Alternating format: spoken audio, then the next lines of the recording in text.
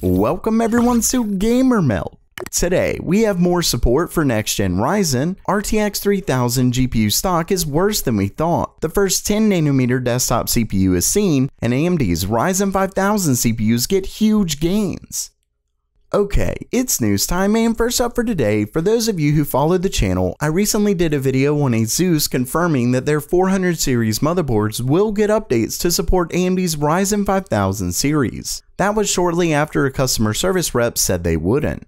Well, we now have confirmation from MSI that their 400 series boards will also support the upcoming Ryzen release. Like ASUS, it does look like all of their 400 series boards will get support, so that means the B450 and X470 chipsets. Also like ASUS, MSI is sticking to the January 2021 date from AMD, which I'm sure is to give them time to integrate the AGISA code when AMD gives it to them. Either way, this definitely makes me happy that I suggest motherboards like MSI's X470 Gaming Plus Max. And if you want to catch up on my other hardware suggestions, make sure to visit kit.co/gamermelt, where I give you my personal suggestions based on what component type you're looking for. I also try to keep it up to date as much as I can, so make sure to check back often, especially while Newegg still has some decent deals. Now, one of my suggestions is the RTX 3080, but as many of you know, Nvidia's RTX 3000 series is practically impossible to find. Well, it may actually be a whole lot worse than we thought.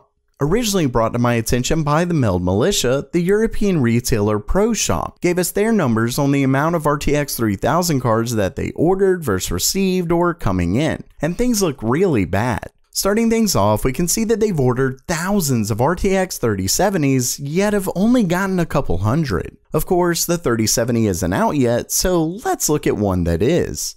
As you can see, when it comes to the 3080, things get far worse.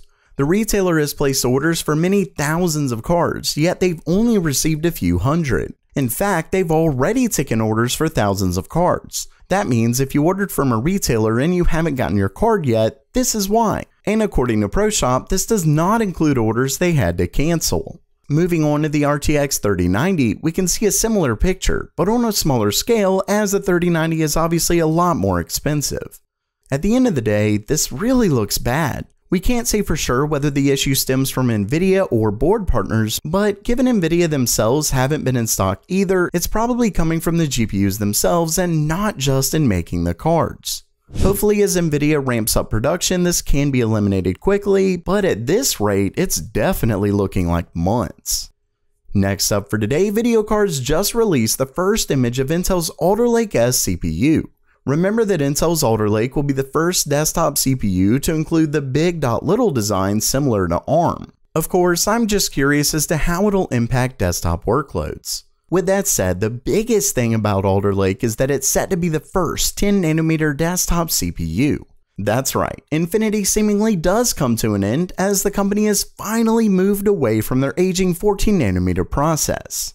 Moving back to the image, you can see that video cards essentially confirms the LGA 1700 socket, and based on the image, Intel will be moving to a rectangular socket design. Interestingly, while we just got confirmation from Intel that their Rocket Lake processors will be coming in the first quarter of next year, we know they plan to release Alder Lake in the second half of next year. According to video cards, it'll be closer to the fourth quarter. That is, if Intel doesn't have any more delays. Lastly for today, we have a huge story on AMD's next-gen Ryzen 5000 CPUs, so let's just get right to it. The story comes from a leaked slide originally shared by the Turkish site Teknopat. As you can see, the slide is regarding memory overclocking on Ryzen 5000 CPUs, and in the slide it mentions the relationship between the memory clock, memory controller clock, and Infinity Fabric clock.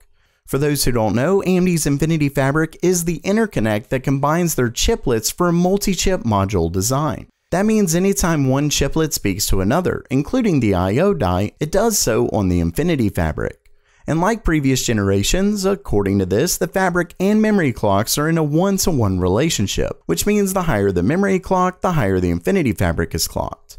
Well, what's incredible is that in the slide, AMD claims Ryzen 5000 can overclock to a good DDR4 4000 similar to Ryzen 3000 getting to 3800. That means, given we're also talking the Infinity Fabric here, we could be looking at a good 2 GHz Infinity Fabric or more. Remember that memory effectively gets double the transfers per clock, so 4000 is really 2 GHz. Either way, that's a good 1 to 200 MHz higher than Ryzen 3000's Infinity Fabric, and if it's anything like Renoir, it may be able to go even higher. According to the slide, memory and Infinity Fabric overclocks give you the best return on investment for overclockers. Of course, with Ryzen 5000 moving to an 8-core module, we'll have to see how much 8-core chips benefit from an Infinity Fabric overclock. If you're interested in stuff like that, make sure to subscribe to the channel.